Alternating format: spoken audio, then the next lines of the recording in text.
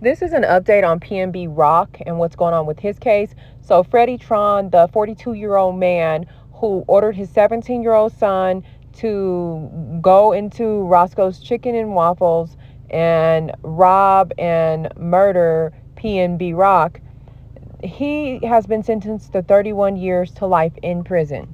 Now, the 17-year-old who did this, they said that he's incompetent and he to stand trial, and right now he's in a juvenile facility and he's 19 years old. I feel like the boy knows what's going on too. At 17, you know better than that.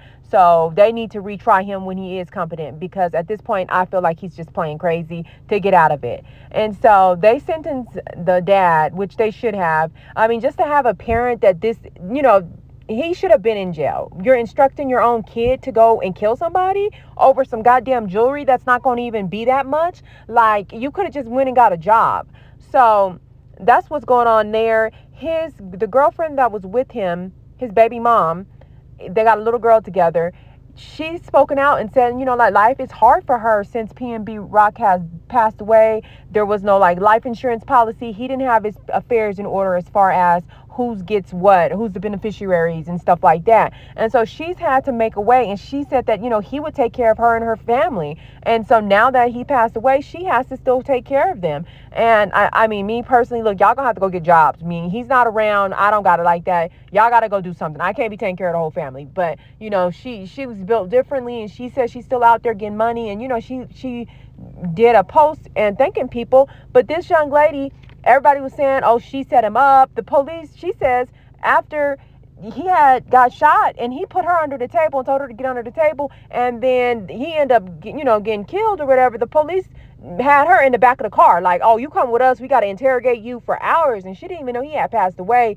She was like the last person to find out. The world knew before her, because she was being interrogated for hours, and they took her phone. So the police have since, they've already cleared her and said this woman had nothing to do with this. This man was just hanging out. The dad, Freddie Lee Tron, was just hanging out outside of Roscoe's Chicken and Waffles and just waiting for some big timer to come in there. And lo and behold, PNB Rock shows up, and he noticed that he had some jewelry on, and that's what he sent his son in after. It's just honestly disgusting, the value of a life. Like, you didn't even get nothing, because they picked these people up almost immediately. They got to wait for a couple hours. So you didn't even get no money. At this point, you went and did this so that you could be sitting in prison on a life, a life sentence.